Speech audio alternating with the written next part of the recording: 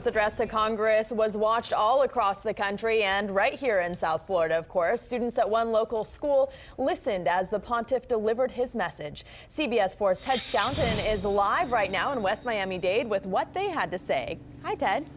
Hi, Ruta Bay. Well, students here at Belen Jesuit are keeping a very close eye on this. This is a Jesuit school, a Jesuit Pope, the first one to address the U.S. Congress, so obviously there's quite a sense of pride here.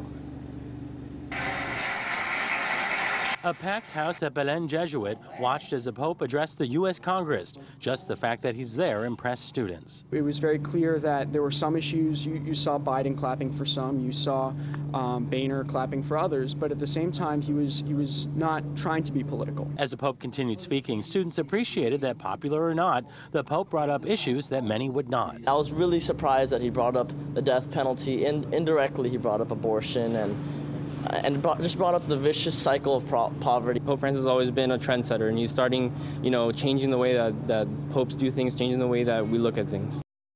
And Catholic school students have been watching the Pope since he arrived in the United States. They'll be watching especially close again tomorrow when the Pope addresses the United Nations in New York. Live in West Miami-Dade, Ted Skoughton, CBS 4 News.